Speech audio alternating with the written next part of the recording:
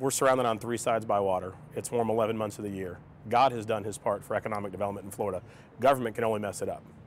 And three things that government can quickly do is get out of the way of that. One, we can create a stable tax structure. Make sure that businesses know when they come here, they're going to be taxed consistently and have low taxes to attract the best kind of national talent. Second of all, we can have an educational system that really permits us to attract the best people to live here and to raise their families here.